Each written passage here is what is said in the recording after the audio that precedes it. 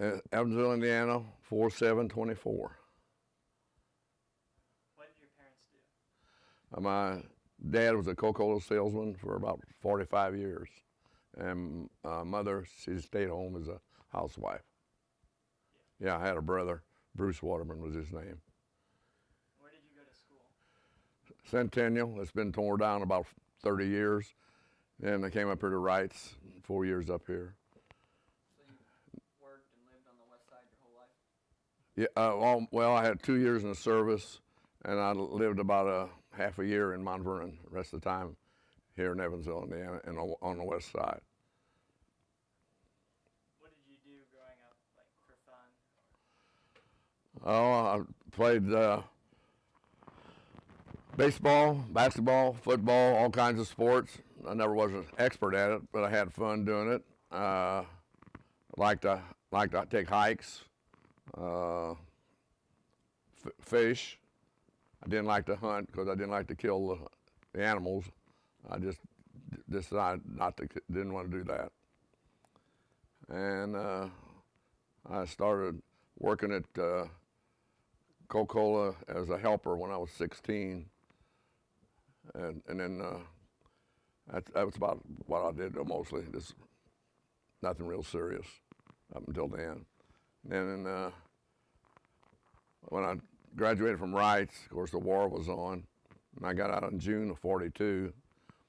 It took me a couple months to talk my mother into signing the papers for me to enlist in the Marines. So I enlisted in the Marines. And about a week later, we went down to Louisville, had another examination, and a doctor down there kicked me out. Said I wasn't physically fit to get in because when I was at Reitz, I had 2 automobile wrecks and had a brain concussion, a skull fracture, one of them. So they said I couldn't go. So then I tried to enlist in every other. Navy wouldn't take me either, except the Navy because I didn't like to swim. And so finally, in January of '43, they drafted me. On January the 16th, January the 23rd, I went in to Camp Atterbury up in Indianapolis, stayed there for 2 weeks, then was shipped out to Fort Lewis, Washington, in the tanks, and become a tank driver for a while, and then they after about a year or so they asked me if I wanted to go to ASTP, Army Specialized Training Program, and I said okay. Then after I got there, they said if I stay there I can't go back to my regular outfit, so I told them I didn't want to stay there anymore. So I went back to Fort Lewis, Washington, Company A, 735th Tank Battalion. And after there we shipped out to England, and I became a sergeant tank commander in '44. And we shipped over to England, stayed over England, trained in that. Then when they did the invasion of France, I wasn't in the invasion to start with. I went in 2 weeks later, and we just relieved the tanks and everybody that went in on D-Day. We relieved them on the line, and we held steady there on the line for a while. And then July the 26th of 1944, that's when General Patton broke out of the hedgerows, and that's where I was with him. And the 26th, I got hit about 11 o'clock in the morning, the 26th. My tank got hit with an 88, caught on fire. I jumped out with a machine gun. When I jumped out, they threw hand grenades, which hit me and spun me around. And then my other guys come out of the tank, got me. We ran down the hill, dove into some water. They got me back to the ditch, and they kept firing at us all the time. And I was hit pretty bad, so I told them to put me in the ditch and cover me up, which they did. And I laid there until 8 o'clock in the morning, the 28th. They couldn't get back to me. And come to, pass out, come to, pass out. So I wasn't in much pain. I didn't know anything about it. And then they finally, staff sergeant for the infantry jumped down in the ditch, and I happened to come to and see him. I hollered, and he had some medics come across the field in a Jeep, and took me back to a first aid station and put me in there and give me blood and all that. And what they said saved my life is all my shirt and jacket had stuck into my wounds and stopped it from bleeding. And they finally put me on an airplane after about 2 or 3 weeks and flew me back to England. And roughly a month later, while they was able to sew my wounds up and first aid things, I had hit from my hair on up in my arms and that. I had about 140 stitches put into me, and hit my face. I hit in the eye, and so now also on my arm they had to take 4 inches of my main blood vessel on my right arm because they had what they call a buzz bomb in there. They was afraid it would go through my heart, so they cut that out of my arm. And for about 2 years, all I did was walk around with a rubber ball and all that to try to get it back and go to the doctor 3 times a week for about a year and a half. Please remove your car, thank you. And then after that, I went back to work. Well, I was in the hospital altogether over 6 months. And then I went to work, and still had shrapnel in my right eye, and it started hurting so bad I couldn't do anything. So they put me on a plane to Indianapolis, and removed my right eye, and put a plastic eye in. And that more or less took care of it as far as that goes.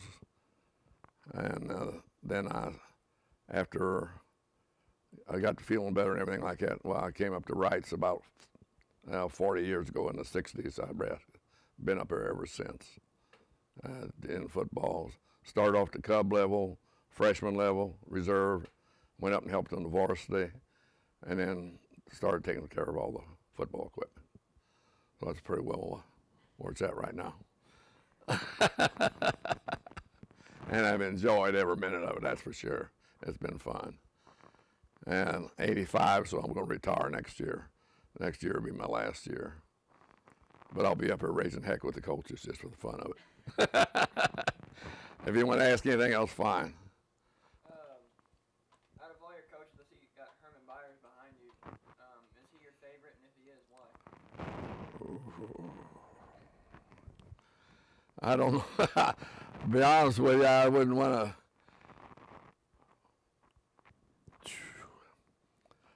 Well, let's put it this way. I'm not going to say any of them's a favorite, if you don't mind. I don't.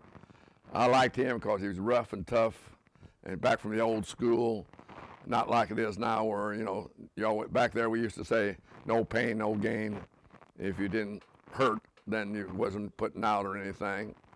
He was a very good coach, excellent coach. He was tough. Back then, you didn't believe in giving kids water. You took a rock and put it in your mouth. I never did play football. I never was good enough. And like I said, I had the injuries in the high school anyhow, but football was my favorite. I'll have to take that back. I played football in the Army. Tank helmet and GI boots was my equipment. And you get your nose busted and your mouth busted and all that stuff. But you figured you might die, so you didn't care. You just went out and did what you had to do. And I know it's changed the subject, but he was a real good, like I said, coach and all that. And Coach Hart come in. He did a very good job. Got to be real good friends with him. But I guess in the long run, Tony here, he was up here for 9 years. Got to know him real well when he helped Coach Gaddis and Coach Hart. And when Coach Hart quit, he was one of my favorites to get the job. And he'll do an excellent job. Well, he has done an excellent job. Of course, he had the right material, too. But this whole bunch, as a whole bunch of coaches, get along real well. I think as well as any outfit that's ever been up here, the coaches. And as far as favorite, I'll just let it go at that. Okay. Why do you still do it? Why do you still help out? Well, for one thing, it's not just the football, but I enjoy the kids. I mean, they keep me still moving. Because otherwise, I'd probably be home weighing about 280 pounds by now. But they keep me moving and all that. And most of the kids are real nice kids, but they all got different, how do you want to say it, different personalities. Some you can joke with, some you can't. Mostly I like to raise heck with some of them just for the fun of it. And then, of course, they raise heck back too, as far as that goes. As far as favorites, on kids, I've liked almost every one of them as far as that goes. I mean, I believe in discipline, and I believe if I tell somebody to do something once or twice, that's all I have to tell them. Of course, I guess that's the Army training. I don't know. But I'm going to regret leaving. And if it wouldn't be for my age, I wouldn't leave. I'd still be here longer. But I don't quite get around as good as I used to. And in fact, I never thought I'd live to be 85 anyhow. So, but I've enjoyed every bit of it. Reitz High School, to me, is just another high school in the country like it. At one time, I had a chance to go to New York and with my job, and I teased him and said, I can't take Reitz with me, so I'm not going. So that's just the way I look at it. I just like where I'm at. I like Reitz High School, and I wouldn't change anything about it.